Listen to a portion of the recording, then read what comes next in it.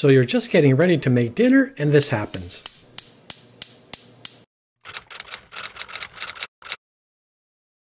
So if you've got one burner out of the blue that just won't ignite, let me show you how to quickly fix that, and usually it won't take more than 60 seconds. So in a nutshell, here's how it works. Each of the burners has this cap on top. The igniter on each burner is right here, and this is what it looks like when it's working properly.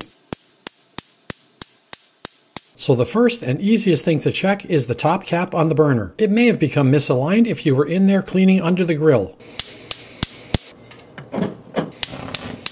The next thing you want to check is to see if there's any food stuck around the igniter. You may find a piece of macaroni, or a piece of spaghetti, broccoli, or maybe a small piece of mushroom.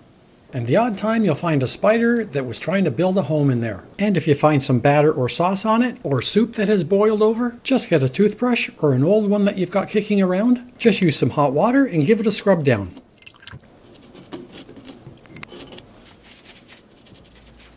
So first you've made sure that the cap is on straight, then you check for food and debris around the igniter, and the third thing you want to do is make sure that this little notch here is clear. This little slot allows the gas to get to the igniter. In some gas stoves they'll have a hole drilled down below here. In both cases you want to make sure that the slot and the hole are clear. If yours has a slot, you can use a toothbrush to clean it. If yours has a hole, you can use a paper clip to clean it out. A toothpick, a bristle from your broom, or from your snow brush.